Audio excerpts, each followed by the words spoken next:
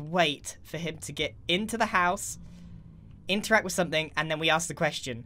On the Hermitcraft server, can anybody sleep is such a common question, and everyone knows what it's like to be stuck outside at night in Minecraft.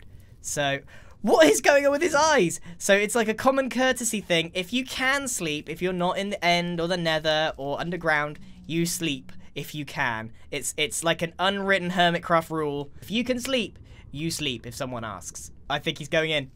I think he's going... He's failing at flying. Again. There he is. Go on. No, no, no. Go on. Yeah, up. Not even close. He's just given up. He's straight up given up. Okay, now's our chance. Can anyone sleep, please? Can anyone... Oh, yeah, he's not there. What's he doing? Can anyone sleep, please?